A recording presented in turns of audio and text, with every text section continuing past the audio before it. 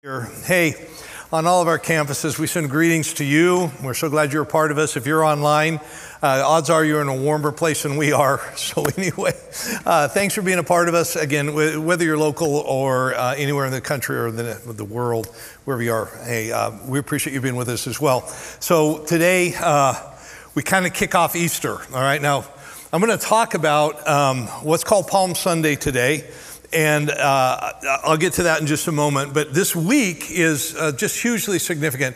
If you're a Jesus follower and Christ means something to you, this week is the best week. I mean, it is like where everything comes back into focus. We remember and we appreciate again what God did for us. And so we're going to do that this week. There's a couple things about this week I want to make you aware of. We normally don't do this, but this year we thought we were going to try to do something different. And that is that we normally start, like when there's Christmas and Easter, we start like in the middle of the week and go all through the week. We wanted to do something different this week. We wanted to do a Good Friday service. So on all of our campuses on Friday night at 6 o'clock, we're going to hold a service that's different than the Easter service. That's what you need to make a note, which means every one of us should want to come because it's going to be a very special day. Now, you got to understand Good Friday is called Good Friday for what it did for us, but it was a horrific day for Jesus. And what we're going to do is we're going to get together and we're going to sit in that for a little while. And it's not an upbeat like, oh, yeah, awesome. That'll come the next day. That's with the resurrection. But the sadness is what Good Friday is all about. And I invite you to come and just meditate and reflect with us on that. So every campus, Friday night, 6 o'clock. And then on every campus, starting on Saturday, and again, you got to check your local campus because I don't know the times on all the different sites. We're going to have quite a few Easter services. And it's going to actually be part 2 to the message I'm going to start today, and it'll make sense when you hear it. But anyway, we'll invite you to come. Now, here's what I want to encourage you to do, and again, I do believe this. I believe that people who know you, that you go to church, they hope that you care enough about them that you would think to invite them to come with you. All right, now, doesn't mean they're going to come, and maybe a lot of them would, but they're not going to come most likely if you don't show any interest. And they're going to make an assumption about you that you really don't care if you don't bother to invite them. And so here's a church. Here's my challenge, okay? Invite everyone you know. It's only going to send a good vibe that you care about them. And who knows? Who knows? I believe that Easter changes everything in life when you understand what happened. And any opportunity that we can get to experience that is going to be a really, really good one. So, all right. Okay, here's what I need you to do. Open your Bible to Matthew chapter 21. Now, I'm going to talk quick today because I want to cover some ground. And what I want to talk about, I think is really, really, really important, okay? And really, really glad you're here because I think you're going to be glad you came because we're going to connect some dots for you. But find Matthew chapter 21. So I want to ask you a question. If I tell you, think about Jesus, what image comes to your mind when you think about Jesus? Like just what pops in your head? How old is he? So most of us would say somewhere right around 30 to 33 years old, somewhere in that. Now, scholars tell us that most likely Jesus was crucified when he was 33 years old. Now, part of the problem is that, again, depending on how you see Jesus, you know, sweet little baby Jesus, I don't know how you picture Jesus. But the truth is that we're in America, we usually picture a, blonde hair, blue-eyed, European descended Jesus. It's probably not at all what Jesus actually looked like. But when it comes to his age, I want to point something out that I think is really, really important. So if Jesus lived to be 33 years old, and that's not really debated, then I just did the math. Here's the simple math. It's really simple, okay? There's 52 weeks in a year, 33 years times 52, 1716. What is 1716? 1716 is the number of weeks that Jesus lived. 1,716. Of all the weeks that Jesus lived, the most significant week that he lived was the week that we're entering into right now. This is why this is so important. This particular week is unlike any other week in his life, and it's unlike any week in your life. And this is the week that changes everything, if you understand what's actually happening during this week. This week is so important that the biographers of Jesus, Matthew and Luke, spend 1/4 of their entire words on this last week. Mark, the biographer of Jesus, spends 1/3 of his words on this last week. And John, the fourth biographer, spends 1/2 of his words. 1/2 of the book of John is about what starts today and goes through this week. It's simply that important. And so we're going to talk about that. Now, this week has been called a number of things. I don't know what you call it. I don't know what you call it. It's often called Passion. It's Easter week. It's Passion week. Which, by the way, we so misuse the word passion. We go passion. He's so passionate. He gets so excited. He's passionate. Passion means suffering. Passion means that you're so into something. That's what the true root of it is. You're so into it that you would be willing to suffer for its advancement. That's passion. So it's called Passion Week. It's called the Great Week in some traditions, called the Holy Week in others, but it's that week. So today what I'm going to do is I'm going to spend our time just to talk about the first day of this week. And this today. This is known as Palm Sunday, and when you walk out of here, you'll understand what that is. If you, I'm going to say it's going to sound like I'm exaggerating. If you don't connect the dots on what we're talking about today, listen carefully. I promise you, the life of Jesus won't make sense, and understanding of the Bible will not come to you. I want to plead with you to pay attention with today. Okay, and you do. But today, I'm going to give you like a very quick, very precise, concise history lesson so that you can understand what happened on this day. If you can connect these dots, I promise you, you're going to see it like you've never seen it. And so I plead with you, just indulge me. I won't dwell. I'll get you out of here and we'll have a good day, okay? Just stay with me. So let's go to Matthew chapter 21. I'm going to read fast. I'm going to talk fast. I'm going to think fast, and you're going to follow fast. Thank you. Very good. Some of you were a little slow on that. Pick it up. Okay, here we go. Matthew 21. You've heard this, you've seen it already. Let me say it as Matthew told us. As they approached Jerusalem and came to Bethphage on the Mount of Olives, Jesus sent 2 disciples, saying to them, "Go to the village ahead of you, and at once you will find a donkey tied there, with her colt by her, and untie them and bring them to me. If anyone says anything to you, say that the Lord needs them, and he will send them right away." This took place to fulfill what was spoken through the prophet. "Say to daughter Zion, see, your king comes to you gentle, riding on a donkey, on a colt, the foal of a donkey." The disciples went and did as Jesus had instructed them. They brought the donkey and the colt and placed their cloaks on them for Jesus to sit on. A very large crowd spread their cloaks on the road, while others cut branches from the trees and spread them on the road. Now, John tells us it wasn't just any branches, it was palm branches. And there's where we get the name Palm Sunday. It was palm branches, all right? Now, the crowds that went ahead of him and those that followed shouted, "Hosanna to the Son of David. Blessed is he who comes in the name of the Lord. Hosanna in the highest heaven." They're shouting at Jesus as he's coming into Jerusalem. When Jesus entered Jerusalem, the whole city was stirred and asked, "Who is this?" And the crowds answered, "This is Jesus, the prophet from Nazareth in Galilee." Folks, so this is quite the scene. This place is alive. It's electric. It's happening. It's buzzing. Everyone's going, like, you see what's going on? When all of this comes to pass, what's going to happen is this is going to be, for those people, that kind of an event in their life like 9/11 was in our life. If I said, "Where were you on when you heard about 9/11? You'll go, "Oh, I know exactly where I was." You can see it. This is that kind of an event. And you're going to understand, for these people, this is a moment. They're going to, where were you? This day, this moment we're going to talk about is going to come up at barbecues in the days to come for these people. They're going to, you know what, I was there. I was actually right outside the gate. You're kidding, you were there? I'm telling you, I saw him go by. I'm telling you, it was incredible. This is how important this day is. So, what's the big deal? What's the big deal? All right, now, here's what you need to understand. This is the first time in a long time that Jesus is going into Jerusalem. I don't know what image you have. Most of us think of Jesus popping in and out of Jerusalem. If you read the Bible, oh yeah, he was in, he's out, he's in, he's out, he's in the gates, he's, hanging out. It's not really kind of how it goes. Jesus showed up a couple times in Jerusalem. You might remember When he was a really little baby, he was blessed by Simeon. You might remember when he was 12 that he was in the temple and his parents left him. Remember, that was when he was 12. That was in Jerusalem. He shows up at a feast and a festival every now and then. We don't know how many because it depends how you read the different Gospels.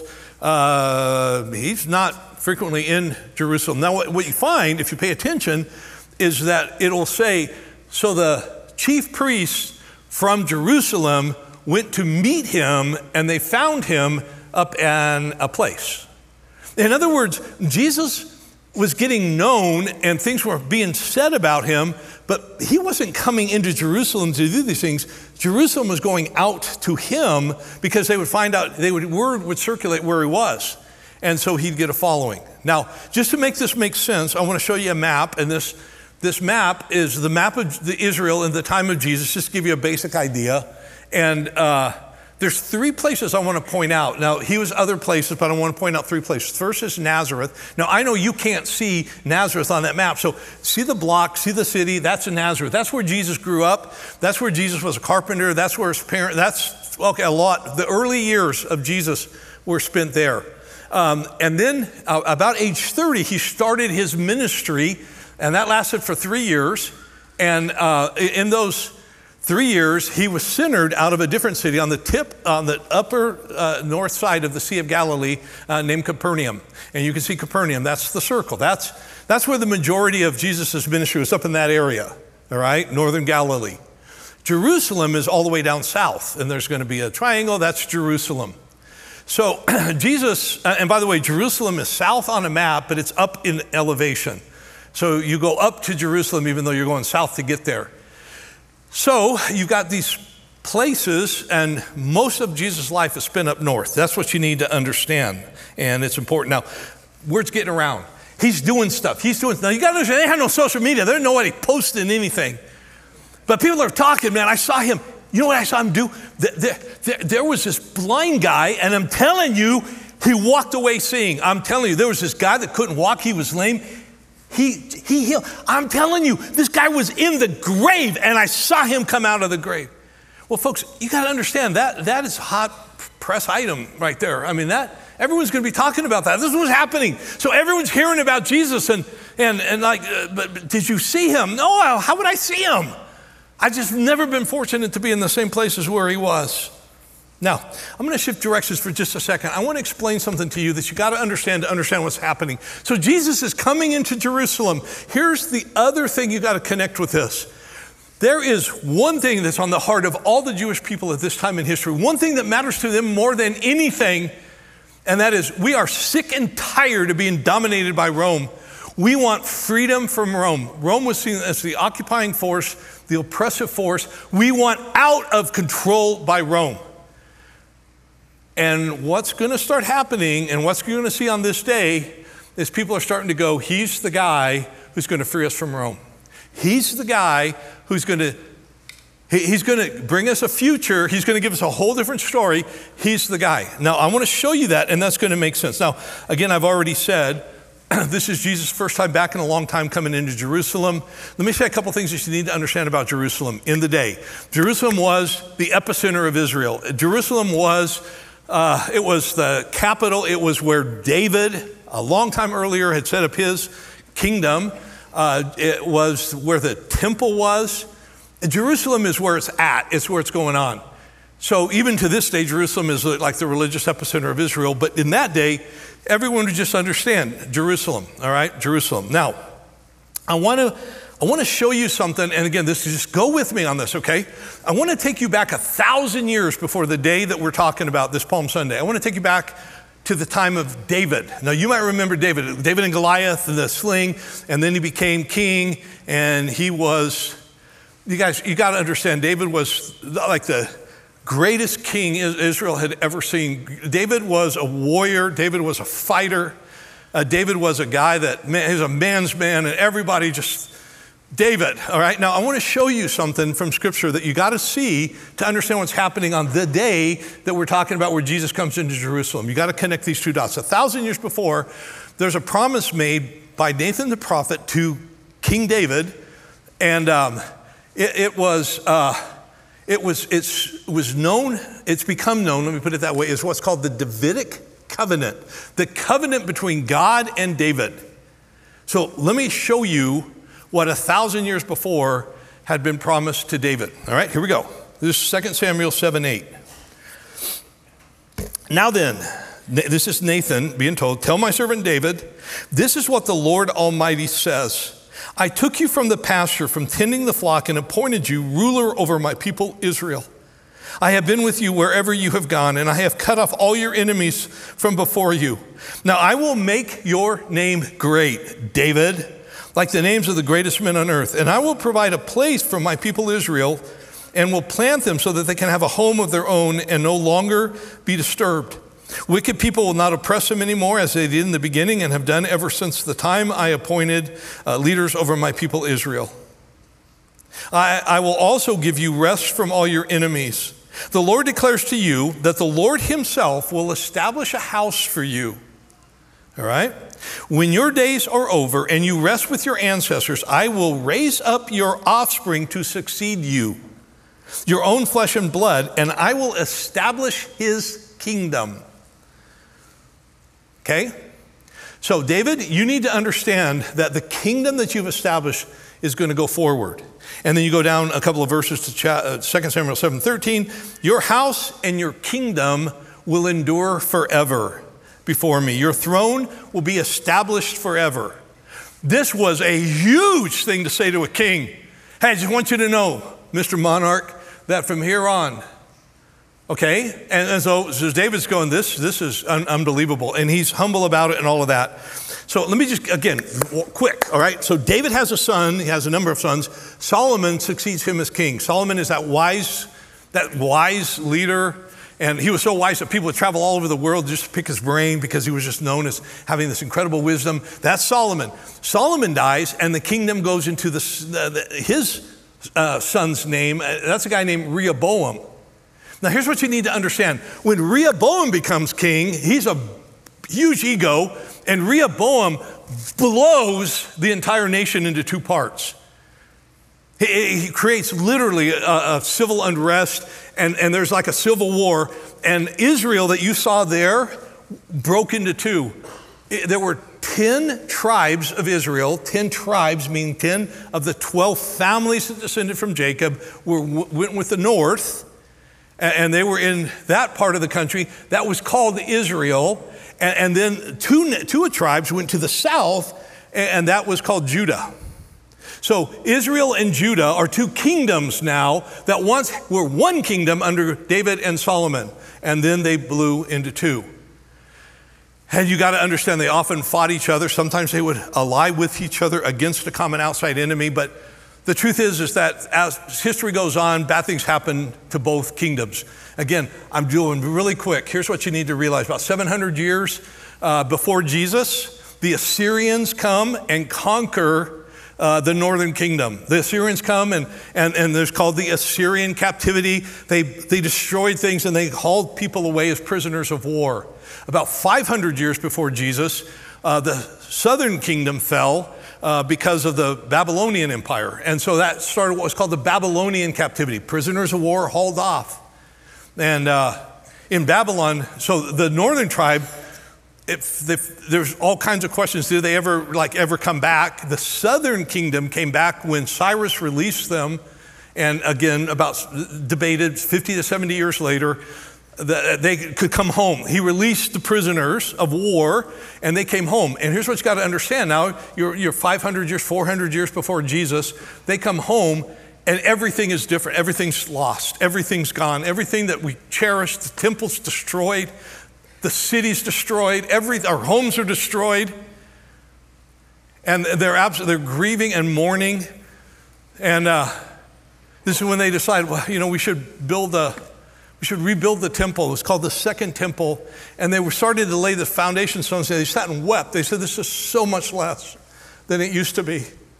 Nehemiah and Ezra, if you remember those books in the Bible, they came in and Nehemiah goes, the walls are torn down around the city. There's no protection to the city. And so he orchestrated the building project to get the walls and the gates put back up. And Ezra was the one who, was the about the Word of God. We got to get back to the Word of God. And so it was an attempt to reestablish everything. And by the way, just thinking of books of the Bible, if you ever see in your Bible 1st and 2nd Kings, 1st and 2nd Chronicles, and you wonder what that's all about, that's about the kings of the northern kingdom and the southern kingdom and all the things that they did. See, the Bible tells us this story. So they come back and they're trying their hardest to reestablish the nation the way it once was, and then something else happens in history. It's called Rome. The Roman Empire succeeds the Greek Empire. Alexander the Great, remember the push, into India, remember all that? Now the Romans come. The Romans overcome the Greeks, and the Roman force comes in, and the Rome comes, and they conquer everything. And they just absolutely take over. They come in, they put their own people over the people of Israel. They put their own courts in place. They put their own king, their own, Caesar. Everything. Now, this is the new order of the day. And here's what I'm trying to get across to you. The people in Israel hated it. We hate this. And we want desperately to be free from this. And it's the cry of the heart of the people of Israel in this day. Now, let me say this. Why did they let it happen? Folks, it's very simple to explain. They were outmanned and outgunned. That's all I can tell you. They didn't have the force. They didn't have the ability. So Rome takes over, and they're under the thumb of Rome. And here's the cry of the heart. God, please, can you restore us to the days of greatness? Can you put it like it was? Can you make us like we used to be? Give us back a king like David. Give us back a king like Solomon. Put us together. Father, it's miserable what we've become. Now, here's what got out. Word started circulating because it was prophecy that the Messiah was going to come, and the Messiah was going to be the Savior. The Messiah was going to come, set the record straight, fix all the problems. And they began to look for this coming Messiah. Now, I want to read to you something. I read this before when we were in the study on All In, and we were talking about legacy, we were talking about Abraham. But I want to show you something that I want you to connect some dots. So if you ever try to read your Bible and you start in the New Testament, you start with the book of Matthew, because it's the first book in the New Testament. If you start in the book of Matthew, the first thing you do is you get into genealogies. Can I get an amen? And you start reading this, and so-and-so begat so-and-so begat so-and-so, and you go, I'm done. I'm out. There's nothing interesting about that, right? You got to get past that. But I want to show you the concluding verse of those genealogies, because they're in there for a reason. The problem is when you don't know, you don't know. I don't know why they're in there. It just seems like a bunch of names that don't mean anything. Let me show you something. The last of the genealogy ends with this, Matthew 1:17. There were 14 generations between Abraham and David. There were 14 generations between David and the Babylonian captivity. There were 14 generations between the Babylonian captivity and the Messiah. Now you understand why the genealogy is in there. You go from David, Babylonian captivity, Jesus, all right? So Jesus is coming to town. And word is out, he's coming down the hill. He is coming to town, and it's him. And people are going crazy. I got to get a seat. I got to watch this. And so he comes in. Yeah, the people shouting all of this stuff. I was able to look this up online. The headlines in the Jerusalem Gazette on that day, Jesus triumphantly enters Jerusalem. It's everybody's number one news item. Because guess what it means? Finally, a king like David who's going to conquer and be a warrior, and we're going to fight finally, and we're going to overcome Rome. Can I show you something that maybe you never saw before in the Bible? You might have caught it, but you might not have caught the significance of it. Let me show you this. Remember when Jesus fed the 5,000? Just a few fish, a few loaves. Remember that whole story? And he fed 5,000 people and all the leftovers. Can I read you what happens right after that? It says this in John 6. After the people saw the sign that Jesus performed, they began to say, surely this is the prophet who is to come into the world. This is him. This is him. Now watch this. Jesus, knowing that they intended to come and make him king by force, withdrew again to a mountain by himself. Here's what you need to understand. They recognize this is him. This is the Messiah. We're going to put him on the throne. And our day has come. And Jesus wants nothing to do with it, so he slips away. Now he's coming into Jerusalem, and they're going, he's not getting away this time. We're going to make him king. Now, there's something really weird going on right here, though. Because we're expecting a warrior like David, man. You know, the sword coming out of his mouth kind of a thing, riding on a Persian steed. He's coming in. He's our conqueror. He's going to, Braveheart. Picture it. William Wallace. And here comes Jesus riding on a donkey. Now, I don't know how that strikes you, but a donkey is not a war horse. The donkey is a humble, gentle animal that's not exactly majestic. And he comes riding in, and they're going, everything about this is awesome. Well, we're here, except get off the donkey. You're killing the image, man. We're taking pictures, and these are not going to post well. You know, we're going to crop the donkey out, but really. Now, see, Scripture said he would ride in on a donkey. And he rides in on a donkey, and they're like, okay, not so much. Don't like that image. Here's where you got to start to understand the expectation and the reality are going to begin to separate. Okay, just hold that idea. They cut branches, and they cut. John tells us, I told you, they're palm branches, not just branches, palm branches. Here's what I need to explain to you that you don't probably know. It will make a ton of sense. This palm branch is, which is why, again, in our worship center here, I don't know where you are, images of palms. Why is that important? This, in the day, was the national symbol of what we'll call the nation of Israel. This was Israel. This stood for pride in our country. It was our identity. This represents victory. We're proud. We're triumphant. If you read in the Old Covenant how they built the temple, they would etch into the stonework palm fronds. If you look at money minted at the time, you'll find palm fronds. This was who we are. I've said it this way. If you ever watch say the Olympics and an American wins, you know how they take the flag and they drape the American flag over their back and they kind of take a lap?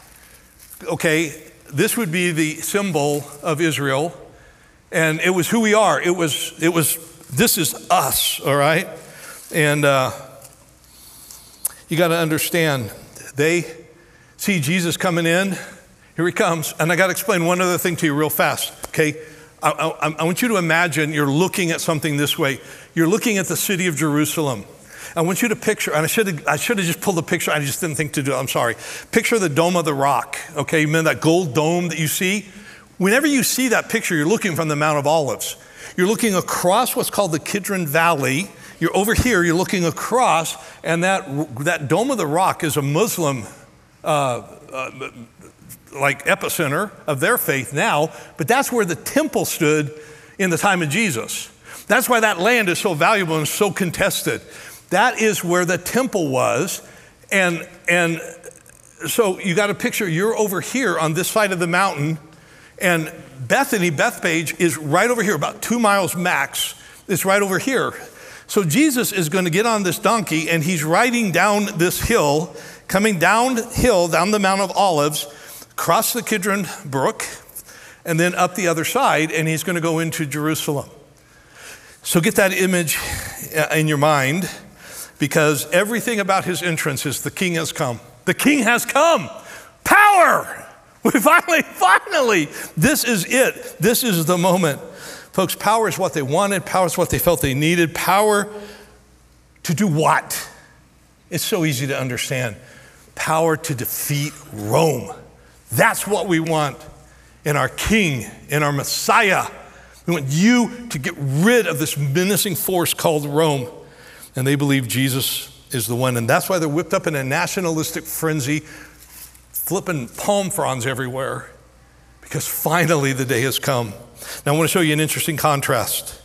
This comes from the Gospel of Luke. Listen carefully, because I just told you what the people did. I want you to hear what Jesus was thinking as he did this, okay? This is Luke 19. As he, Jesus, approached Jerusalem and saw the city, he's just coming down the hill. He's looking at the city. He wept.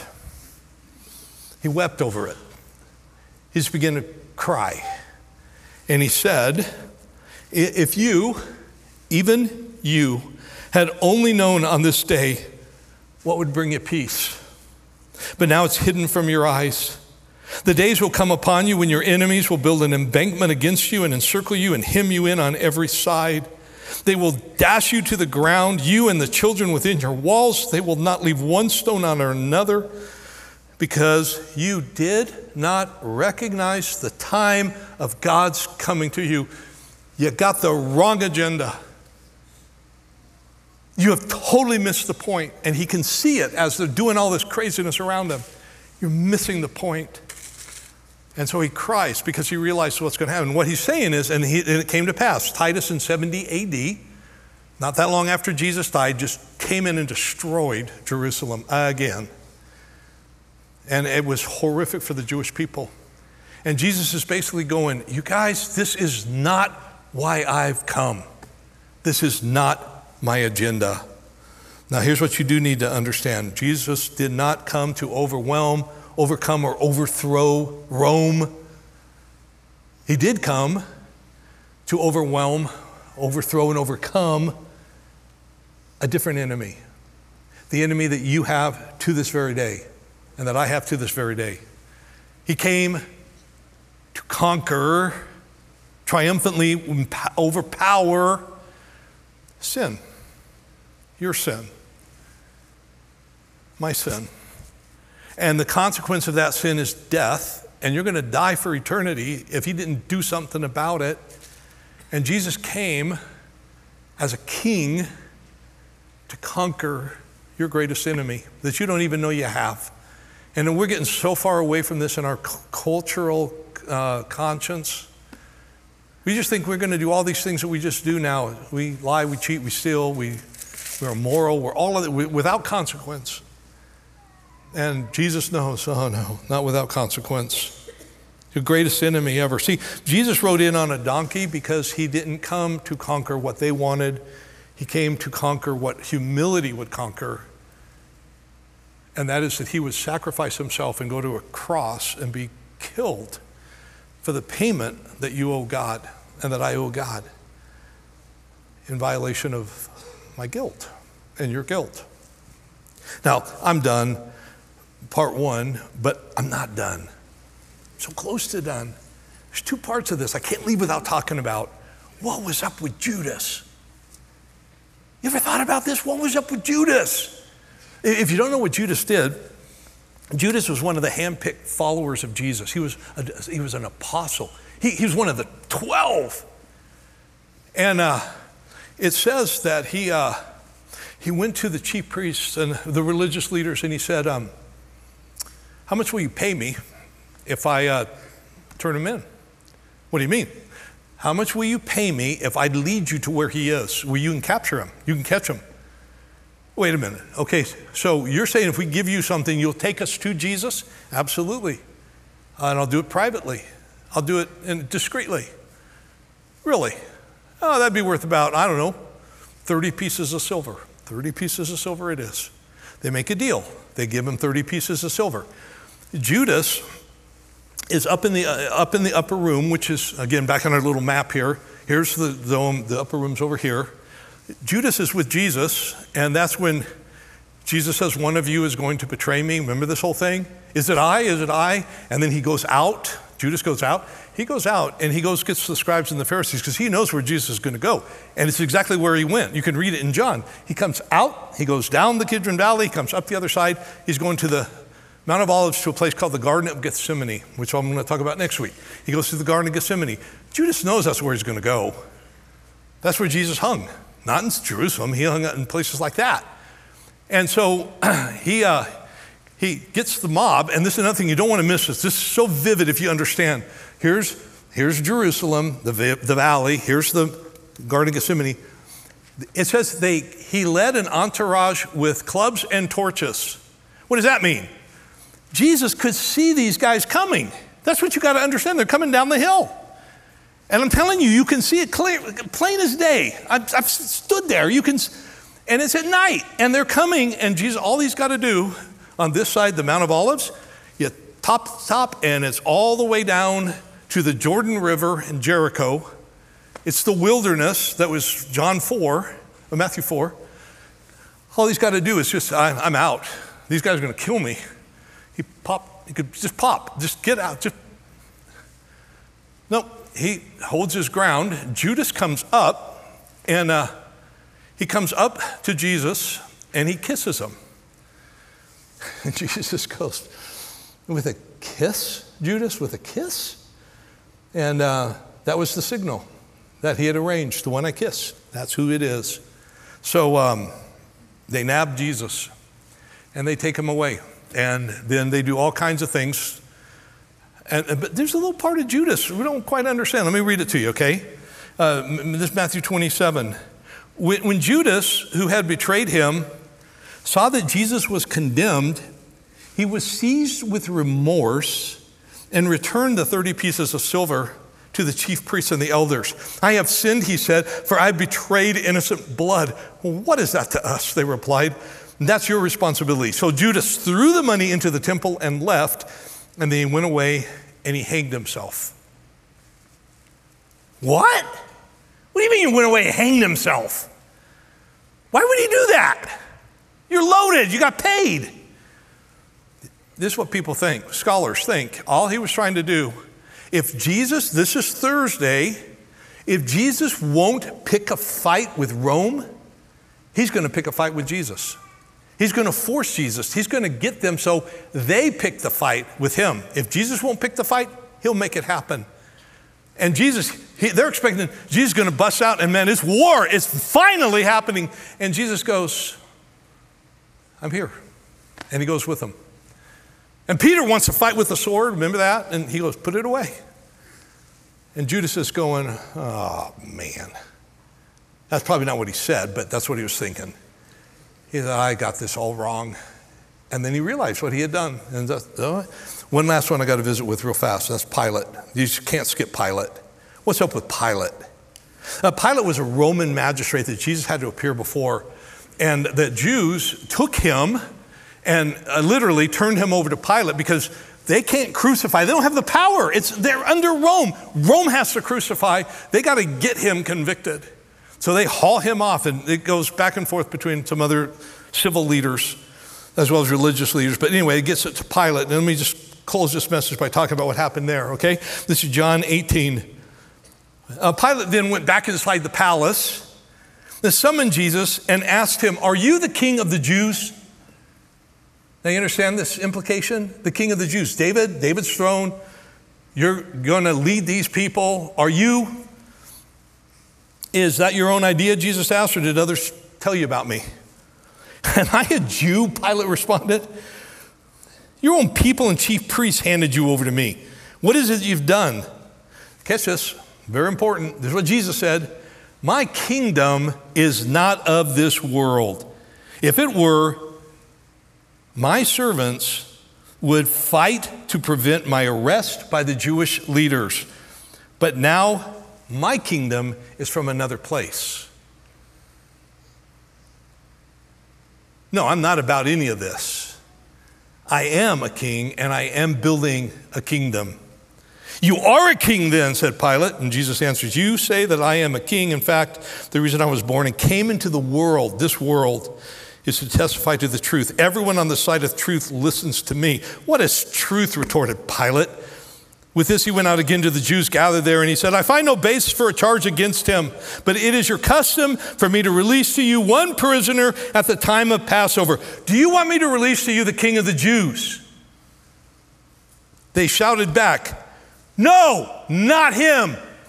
Give us Barabbas, Barabbas. And they began to shout. Pilate took Jesus and had him flogged. Now, oh, by the way, it tells us, now Barabbas had taken part in an uprising. Other translations will tell you he was an insurrectionist. He was a terrorist. He was a known bad guy. He was a prisoner because he was a menace to society. And they're shouting, give us him. Okay, stay with it. Pilate took Jesus and had him flogged. The soldiers twisted together a crown of thorns and put it on his head. They clothed him with a purple robe, and they went up against him again and said, "Hail, King of the Jews!" And they slapped him in the face. Once more, Pilate came out and said to the Jews gathered there, "Look, I am bringing him out to you to let you know that I find no basis of a charge against him." When Jesus came out wearing the crown of thorns and the purple robe, all mocking royalty, all mocking David, Pilate said to them, "Here's the man." As soon as the chief priests and their officials saw him, they shouted, "Crucify, crucify. What do you want me to do? Crucify him." That's the same people that were shouting, "Hosanna. Blessed is he who comes in the name of..." What happened? Less than a week? Folks, you know what happened? They discovered that Jesus wasn't about fulfilling their agenda. And therefore, he is of no use to us. That's why they turned on him. They wanted a Messiah who was going to fight Rome, and this guy's not going to do it. Give us Barabbas. Don't miss this. Barabbas is who they wanted Jesus to be.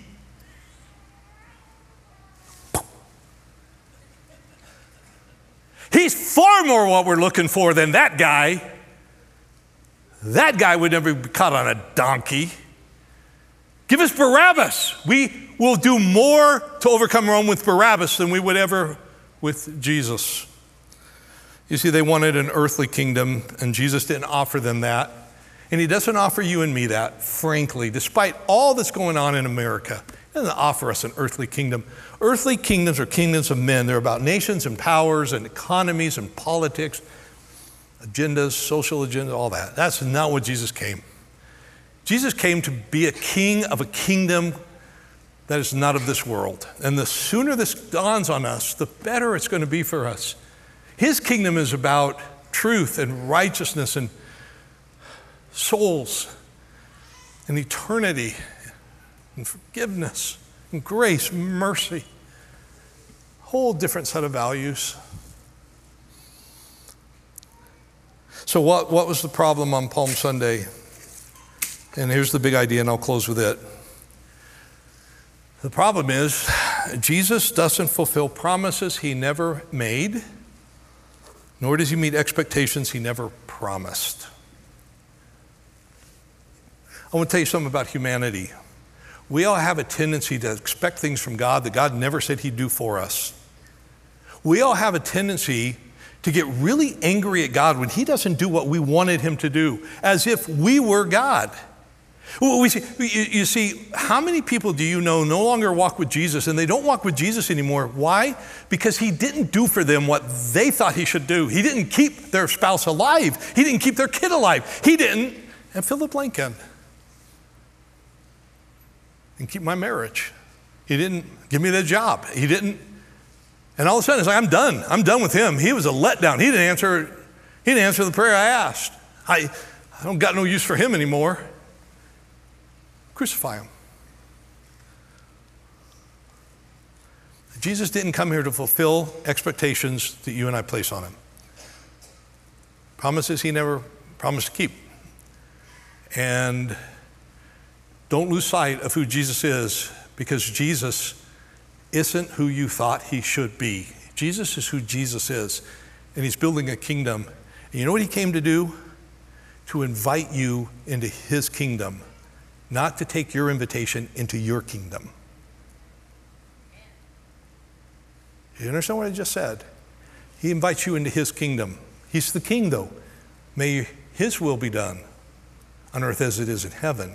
It's his agenda, not your agenda, not my agenda. Jesus is incredible. but don't put expectations on him that he never agreed to. You will find yourself frustrated. Let me close this part one. Part two next week. You're going to come. We'll bring somebody. We'll show you a different story next week. Let's pray. God, thanks for our time. Thanks for your word. God, thanks for what this is all about. Lord, we love you, and we sometimes get this so wrong. We miss the point, and we create ideas and agendas that are just not yours, but we put them on you, and then we get frustrated when it doesn't happen that way. I feel like you let us down when you never said we'd be about that. Help us to learn from this, God. Help us to understand your kingdom is not of this world, and it doesn't operate the way the world's kingdoms operate. Help us to get it. I pray for us. Father, forgive us for the things that we have done that imply we know more than you know, and we are literally using you to get what we want instead of losing ourselves to give you what you want. Help us, Father, to learn, sort it out. And I pray for us in this, in Jesus' name. And if you agreed with any of that, would you please say amen. Bless you guys.